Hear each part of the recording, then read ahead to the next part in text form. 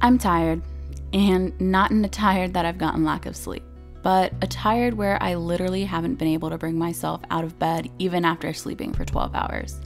A tired where I think about my day and refuse to get up. A tired where thinking about brushing my hair, making myself a meal, or even grabbing groceries feels impossible. This, my friends, is when I know I'm getting bad again. So today, I decided to get out of bed. For myself and, well, for you.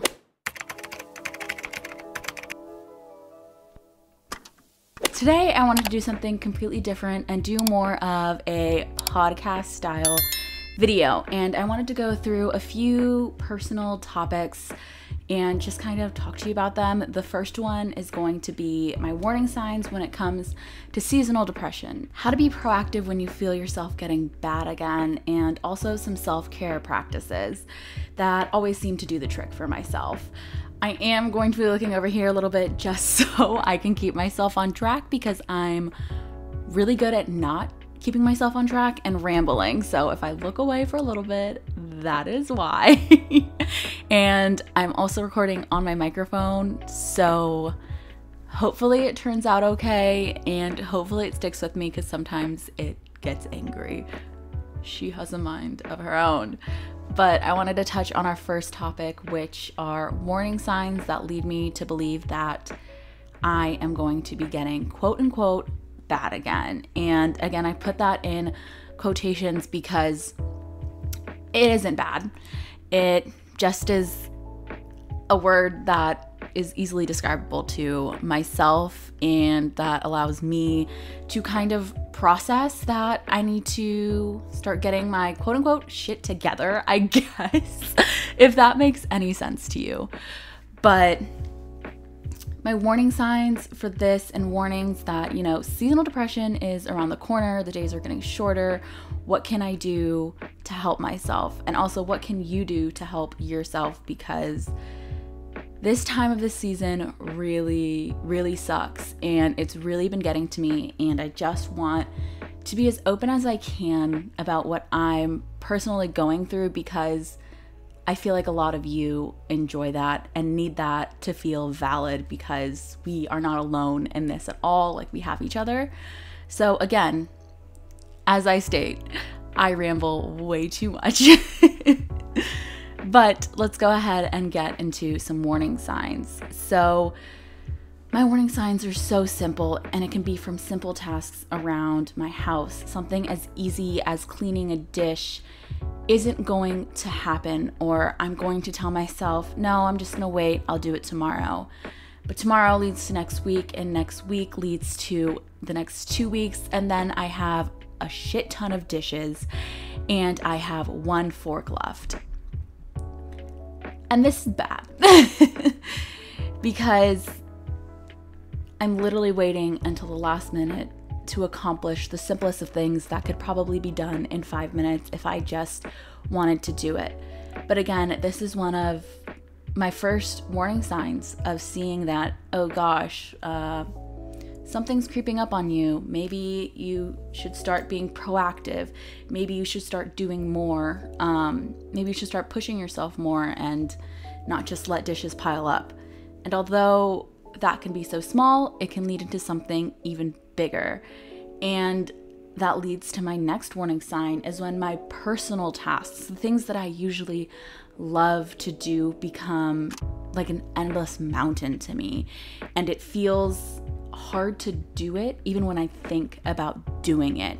So again, this can be something like me just sitting down and recording a video, especially when it's becoming that time of the season when the days are getting shorter, there's not as much light outside, and I feel myself going into a depression is when simple tasks that are personal to me, like making videos, like sitting down and journaling, or even brushing my hair or picking out a new outfit to wear, it's when I've literally been in the same clothes all week and I start to realize, oh God, yeah, I think I'm getting bad again. I think that's what's happening. And of course, my last tell sign is when I'm laying in bed a majority of the day and I'm not getting up to even make myself a meal. I can't even fathom trying to do it because it seems like such a strenuous activity. I have to get up out of bed. I have to think about what I want to eat. I have to prepare the meal I want to eat. And I have to do all these things. And even the thought of that feels like an endless battle that I'm not going to accomplish. Anyways, again, these are my own personal warning signs, and maybe these are stuff that you see within yourself and you want to be able to get out of that rut. You want to be able to be proactive. You want to be able to feel heard when you're feeling this way. And so that's the next portion of this, which is how to be proactive, or well, how I typically am proactive when getting in this rut, when figuring out that, oh my gosh, this is my seasonal depression leading up and I can feel myself getting deeper and deeper depressed. Is that even the right word? Deeper and deeper? You know what I mean. But my biggest tip for being proactive is being as self-aware as you can be and holding yourself, I guess, in a way, accountable for what's going on with you right now. And again, at first, this is going to be difficult to do because you may not know that you are having any warning signs. You may not know that this is something that happens to you. So again, just be able to observe your behaviors. So maybe you see yourself not wanting to do something. Maybe you see yourself losing interest in something that you usually enjoy. That could be a warning sign. Observe that and write them down. That was what helped me figure out when I'm getting quote unquote bad again. Like when it's happening is that I was able to write down certain things. Like today I didn't wash the dishes. Today I stayed in bed until 3 p.m. I did not change my clothes today. I didn't do my hair today. I didn't get out of the house. I didn't see the sunlight at all today. Simple things like that allows you to get more and more self-aware with your own behaviors. And also another one including within this tip is to make sure that you're able to talk to someone, whether this be a person like your therapist or even just somebody that is a close friend or even your significant other. Just being able to talk to somebody and allow them to know that, hey, I'm feeling this way. I want you to know I'm struggling with this. It really, really helps. It's gonna feel like shit at first to try to open up to somebody about what you're struggling with.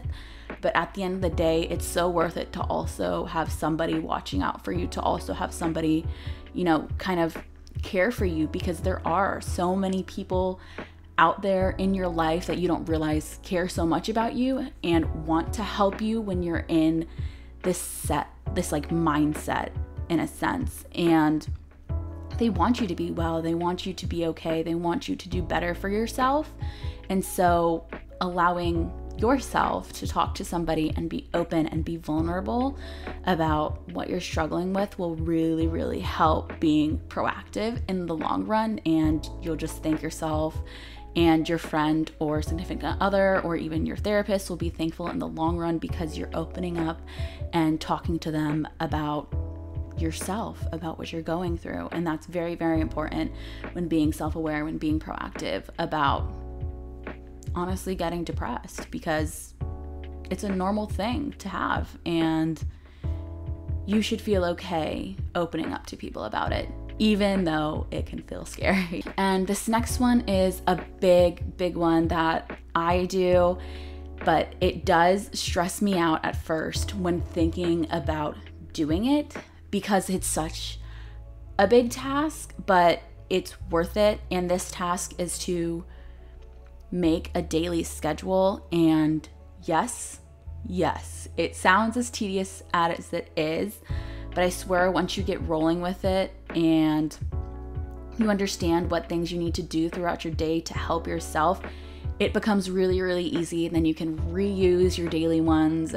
But yes, it's tedious, but once you get the hang of it, it becomes really quick and you're able to kind of reuse things you did in previous weeks or previous days and really get yourself back onto this schedule and this different mindset. And so what I like to do when I'm making a daily schedule, and I'll put one up of like a sample of what my daily schedules look like, and I do something kind of ridiculous, which is like I do it on my computer first, or I write it down and then I write it down and then put it on the computer, so I have it physically, and then like anywhere I have my phone I can have it with me as well. But when it comes to your schedule, include every little detail that you usually wouldn't include. And so when thinking about your daily schedule, think about things like brushing your hair, think about things like taking a shower, think about things like eating. Everything that's so simple that usually goes over your head, put it down in your schedule, because you're going to thank yourself that you finally have a reminder to do something, because it's going to get you back into that routine. It's going to get you back into a cycle where you understand what you need to do. And then slowly but surely you can like fade out the schedule. But I would say wait a few months before doing that, because you never know when the cycle can repeat, right?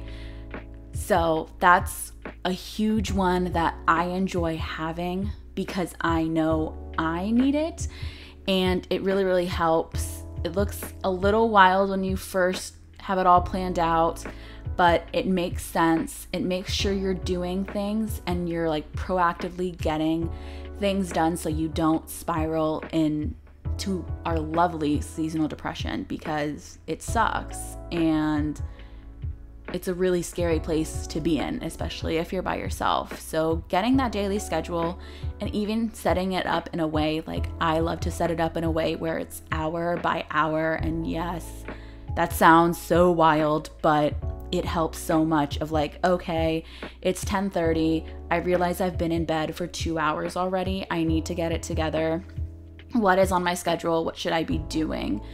And again, this is just another small thing that can create more habits that are healthy within your day, so then you don't have to lead yourself into a depressive episode, which can happen, which does happen, which has happened to me, which is literally in a place that I'm in, and why I'm talking about this right now, because I'm right there with you. I'm right here just sitting and trying to get myself back into my routine, trying to get myself into a headspace where I am okay. And my last thing when it comes to being proactive is to be easy on yourself.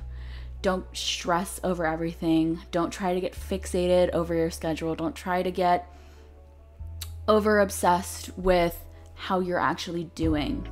Relax, be easy, and if at times you do have an off day, or something throws you off and you lay in bed all day, or something throws you off and you realize that you haven't eaten all day, it's okay. It's okay to be there. It's okay to be in that place for that time being. But again, remind yourself to get back into it the next day, or to get back into it right then and there. Allow yourself to just take care of yourself. Be easy. Don't be so hard on yourself, and trust the process. And so this last thing that I want to talk to you about when it pertains to kind of being proactive with seasonal depression, or being proactive with getting yourself back into the groove of things after, being depressed for so long, if that's what you're going through right now, or after you've been in a rut for so long, if that's what you're going through as well, is to do some self-care practices. Personally, self-care is so important to me, and it's something that we often forget about. It's easy to forget about when we go through like the day-to-day things that we always do. It's easy to put off not washing your face. It's easy to put off not wearing makeup. It's easy to put off things that you enjoy. It's so easy to do that when we're going through the motions of life. And that is why I highly, highly recommend to practice some sort of self-care, and self-care looks different for each and every one of us. So self-care for you might not be doing a face mask and getting your nails done. That might not be self-care to you. Self-care to you might be sitting on the couch and watching your favorite Netflix show and eating popcorn, and that is completely okay. Especially during these times, understand what self-care is like for you, because everybody is different and you have different kind of practices for self-care. And a few examples of what I enjoy doing and what I find is self-care is getting ready, just getting dressed up, even if I have nowhere to go. That's how I practice self-care, is, sitting down, doing my makeup, watching some YouTube, watching some true crime while I do my makeup, reading a book, and even getting out of the house is a way that you can practice self-care. Maybe you're somebody that sits inside all day and that's really all you do, or you work from home. My recommended self-care practice for yourself would be to get outside. Sit outside for a moment, even if it's for 10 minutes. Go for a drive. Do something that allows you to be outside. If you're somebody who, like me, does most of their work at home and doesn't get out much, I really, really enjoy being able to go out, even if it's for a drive to nowhere. I think that still is self-care, if that's something that makes you feel better at the end of the day. Also, during this time when doing self-care practices, I really, really push journaling and meditation, because I know that when I'm going back and feeling like I'm getting depressed, or I've been laying in bed too long, any of the things that lead up to seasonal depression, it's literally because I haven't been journaling, or I haven't been meditating, or I haven't been doing the usual things that keep me going. So it's important to take those steps back and remember what you practice regularly, or what you used to practice regularly. And for me, that's meditating, that's journaling. And if you've been on my channel for as long as I have, that's something that I find very important. So when I lose traction to that, it really, really messes with me, and that's what I have to get back into. So making that a huge priority, I find, literally releases so much stress and unknown feelings that I've personally been bottling up. So that might also be something for you to practice a little bit more than you're used to. But again, I have a bunch of different journaling videos, journaling prompts. So if you need help with that, you can go and scroll through the channel and see what you need to work on. So there's that. I'll put some up around here, I guess, for you to look at and see if you need that one. But anyways, this is like pretty much all I wanted to talk about. And I don't know, I feel like a lot of the times, nobody talks about these things, especially with their own audience, of what they're personally struggling with. And for myself, even if none of you wanted to watch this, or none of you wanted to really listen, it was something that I just needed to do for myself, is truly write down how to get better and how to really get myself back into who I really am, because I have been struggling. And I don't know, I think it's so important to be open with all of you. It's so important to truly understand that you're not alone in this, and that life is not this perfect thing. And being a person that creates content online, it's not just fucking butterflies and roses. Like, it's not that all the time. And sometimes that's why I don't post content, is because I'm going through my own personal battles. And honestly, when I'm going through my own personal battles, I feel like that should be a time that I'm reaching out and speaking more to all of you, because you never know if you're also going through it and need someone else to get you through the day, because making content really does get me through the day, and it's just what I need to do.